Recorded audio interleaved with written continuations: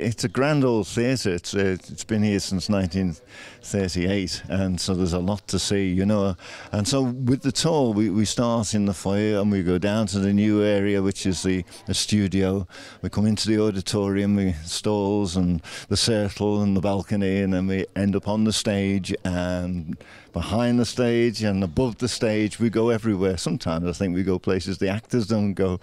But it's a really interesting tour, and the other volunteers, we really enjoy doing it, and people seem really genuinely interested, particularly when we tell them there's at least 3 ghosts that we know of in the theatre. But this theatre is just a fantastic theatre. You know, I don't get tired of coming round it. And it's so lovely, you know, the decor of it and the way it's been loved and restored back to its original quality. And the buzz of it, and I love the way it's been done for just to appeal to people who live in the city. You know, it is a beautiful place. What it basically is just behind the scenes, things you don't see. You just see everything in the front, which is exciting, of course. It's a show or it's a play, whatever. But the activity that goes on at the backstage is non-stop, right from the time that the curtains open, right through to the end of the show. But all that time, people are giving cues, what to do, when to do it, in advance, right through the show. I think the part that I like, and I think most people do, is actually to be able to walk onto that stage and look up at the auditorium and see all those 1,000 seats plus looking at you. It must be wonderful for the actors. It's great just for us to do it when there's no one in the theatre. If you want to know my favourite place of being on the tour, my actual favourite is actually going on the stage itself.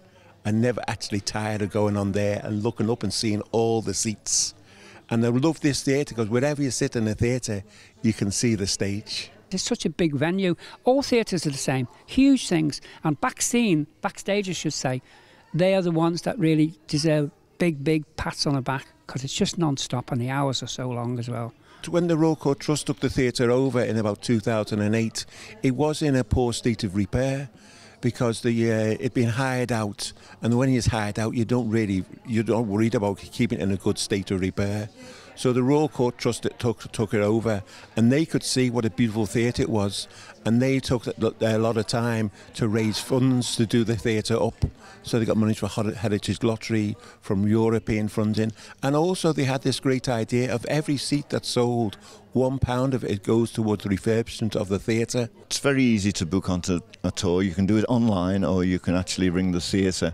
If you go onto the website and you look for a Heritage Tour, what's on? First of all, probably, then Heritage Tour, then you can book it. So that's really the simplest way of doing it. And if you haven't got internet access, then ring the theatre. Yeah, even calling the booking office, I think. Yeah.